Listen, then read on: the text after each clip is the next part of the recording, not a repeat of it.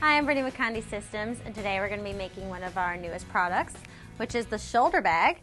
I have two, one in a smaller and larger size. These are made of neoprene, and it's nice because you can put a laptop in there, keeps it nice and safe, and the flaps detach, so when you sell them to your customers, you'll make sure to buy and sell them multiple flaps because you can buy these separately from the bags. Same goes for the actual padding that sits on your shoulder. You can buy extras and sublimate them as well. So they make a really neat idea for you to offer to your customers. Today I'm going to be pressing the larger shoulder bag. So what I'm going to do first is remove my flap and I've already taken off my shoulder padding. So I'll set this aside. And now we're ready to get started.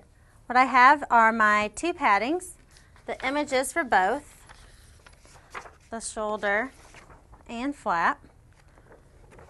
You'll need a sticky lint roller, some Conde Dye Trans Pro Spray. You can use scissors to cut out your image if you need to, depending on the size of your image, and a couple sheets of protective paper. We're going to press these almost exactly the same way. So I'm going to start first with pre-pressing. We're going to do my shoulder pad first. Grab a sheet of protective paper, place this on the bottom, add another sheet of protective paper on the top, and we have this press set at 400 degrees. We're going to pre-press for about 10 seconds using medium pressure.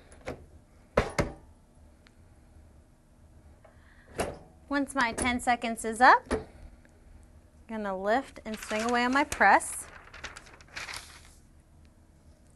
There's a couple things about the neoprene. The purpose of our pre-press is you'll notice a lot of steam comes out. There's a lot of moisture that can be stuck in the neoprene. And also, it starts to kind of warp, but that's just when it's warm. The second it cools, you will not notice that at all.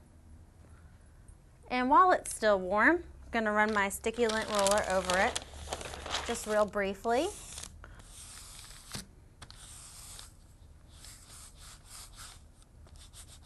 Once you've finished with your sticky lint roller, grab my can of Pro Spray. We're going to lightly mist my image.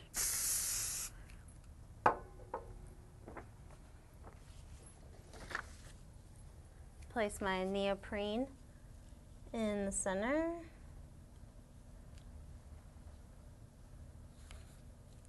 And again, the black edging makes it nice because it should have a full color and the transfer won't bleed onto the edges. You want to make sure you press firmly down, smooth out any wrinkles, just so that every single corner of the neoprene is covered along that trim. Now that I have my image aligned, go back to my press, place a sheet of protective paper on the bottom,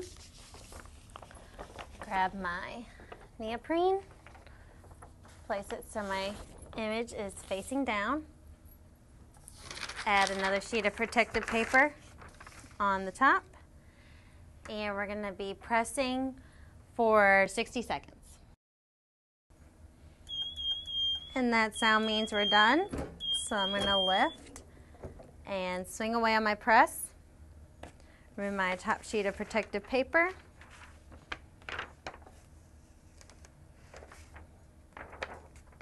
and I'll let my neoprene cool. You can see it's just a little bit curled on the edges. As it cools, you'll see it flatten right out. And I'm going to do the exact same thing while this is cooling with my flap. Same time, same pressure, and same heat.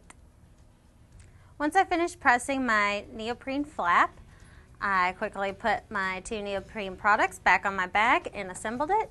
And you can see just how well it turned out.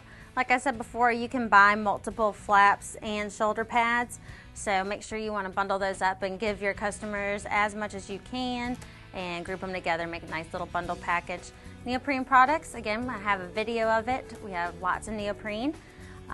really neat products. Be sure to visit us at Conde.com for all of our products and services, and check out that neoprene video at CondeTV.com along with my other videos. I'm Bernie with Conde Systems, and thank you for joining us.